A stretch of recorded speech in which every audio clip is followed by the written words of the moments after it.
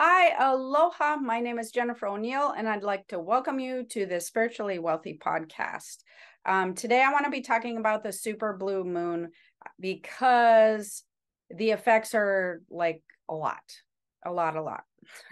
So, if you're sensitive like me, I think that you'll probably want to know what to expect and what's happening regarding all of this crazy, crazy energy. In fact, it's so nuts, I had to write a few things down. So that being said, one of the things that I notice right off the bat is everything is amplifying. The energy, the emotional energy, relationship energy, any way that you're feeling, it's like it's amplified a lot in the last couple of days and will continue to do so for a few days after the moon kind of is no longer a full moon. That being said, Venus is going to go direct on the 3rd as well. So we kind of have a lot of things happening. We've got the super blue moon, we've got Venus going direct, we've got Mercury in retrograde, we've got Jupiter going in retrograde. Like it's like a whole crisscross mesh of stuff going on. And again, for those of you who are like me, you may find you're feeling pulled all over the place, every which way, in a way that is not awesome, I guess I would say. I do not love the energy right now, but we'll make it through like we always do. Especially helpful when you understand which ways, why we're being pulled in these different directions. So as Venus is moving out of retrograde, you want to know that you're still might be having some past relationships or past issues with relationships and reworking, reassessing what's kind of going on with those. Some people found that they reconnected with loved ones more in the earlier phase of Venus being in retrograde. I'm noticing that more at the end phase, you might find yourself more agitated, irritated with more loved ones, relationships, or things like that, like where you typically are not. Also, with the super blue moon, you might find that those emotions where you typically don't get angry at, whoever, spouse or loved one or whatever, and now you are. And then you add the blue moon energy, the super moon energy, and it amplifies. So where you're normally pretty zen or calm or don't like think about things, or you're in a pretty good mood, you're not in a good mood, and now you're super not in a good mood. You're like really amplified about not being in a good mood. And that is something that I'm not really loving, that energy, because I am really pretty zen, but it feels the tension around the energetic patterns of the planets and what's happening with the moon.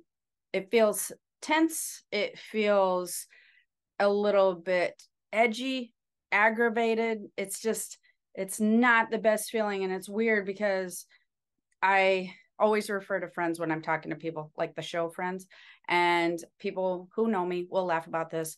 But it reminds me of when Phoebe was yelling at one point in time. I was like, I don't like my voice like this. Like, that's how I feel. Like, I'm never like this. And so that's been not so fun. The other thing is there's a lot of emotional energy regarding, again, relationships and also money. So relationship dynamics and regarding money. And since everything's amplified, again, relationship dynamics may be taking you off more than normal, and money stuff may be worrying you more than normal, where you're like, oh, this, I don't know if this is going to work out, or I don't know how this is going to be, or I feel like maybe I'm moving backwards, or I don't feel as abundant as I should be, when typically you're pretty zen about like your money moving forward. And this whole thing with Jupiter and the money and the supermoon is kind of weird, because if you tune in and intuitively, you will notice that as far as money goes, with the big picture, you will feel, just take a minute if you're having money issues.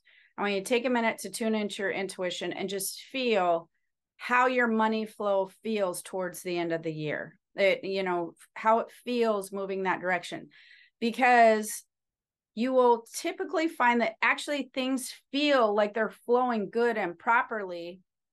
But because of this energy that's kind of messing with us, your brain will be like, panic, complete, just like, yeah, but this can happen. And I feel like that can happen. And this bill might throw me over the edge, or this unexpected expense. And so your brain will want to contradict your money energy. And it will also want to contradict your intuition. So it's not the best time. Well, actually, I don't feel like most times are the best time, truthfully. You never want to really go with your mind over your intuition. Using both is great, and using them to balance with each other. Like, I'm going to take some of your information from the mind, and I'm going to take some of your information from the intuition, and we're going to use that to balance each other. That's the best way to go. But choosing to do your freak out in your head that's not attached to your intuition over your intuition, that's just never good. Never, ever, ever good.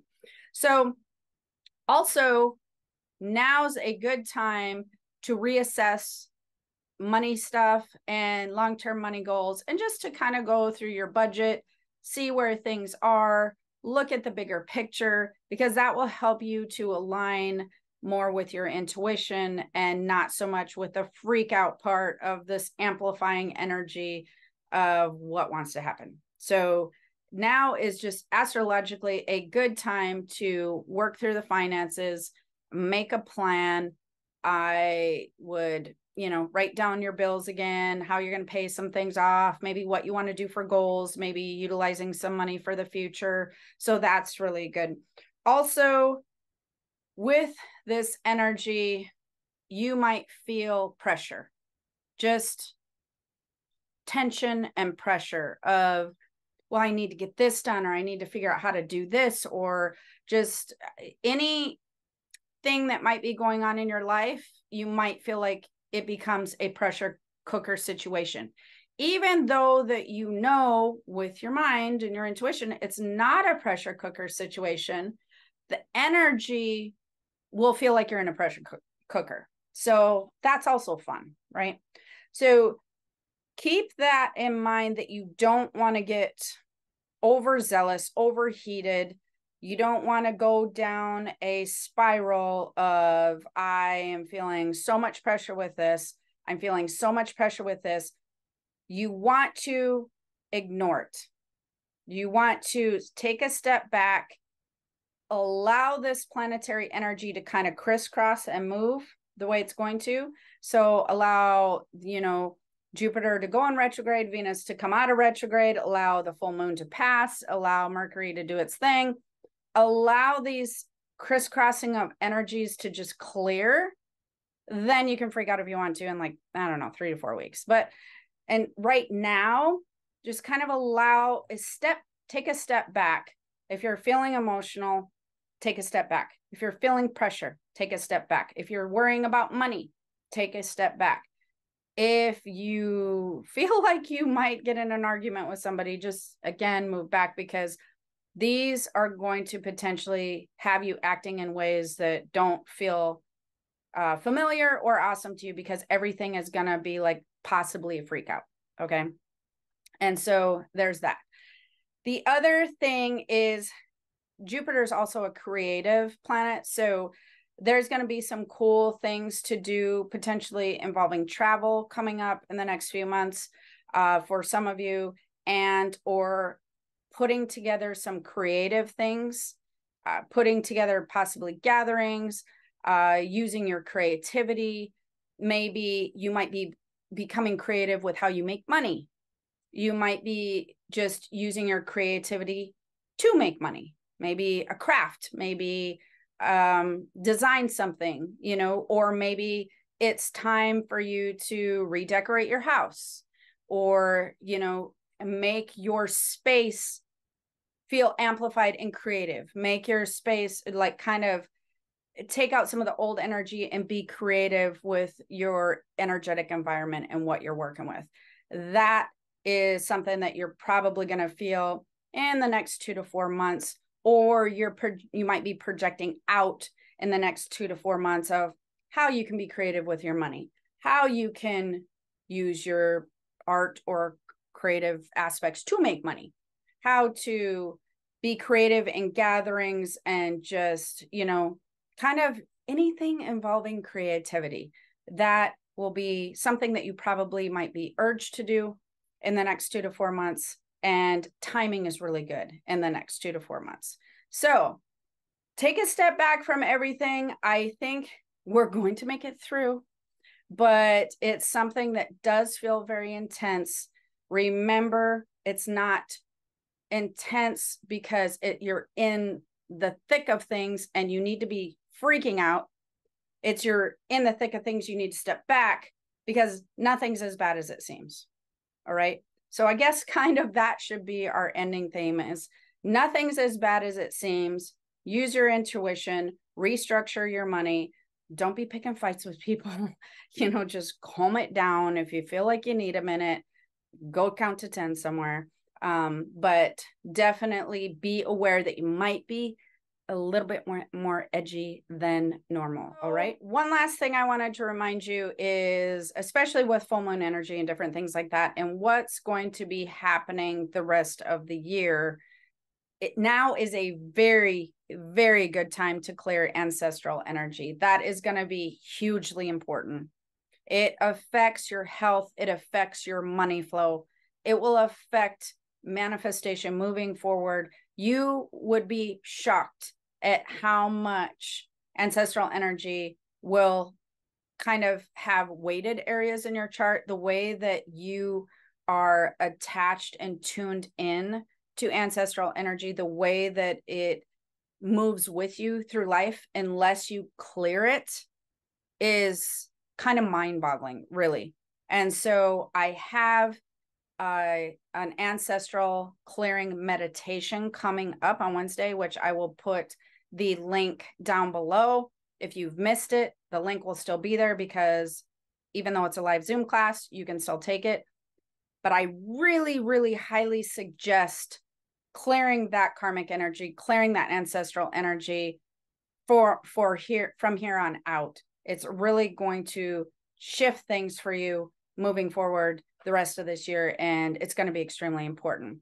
So as always, don't forget to like and subscribe if you enjoyed this podcast. I hope that you loved it. I hope you find it helpful, or you may want to send it to somebody who you might think is being a little bit aggravated. I guess we'll say that's a nice way to say it. All right. So until next time, have the most amazing day. Aloha. Bye.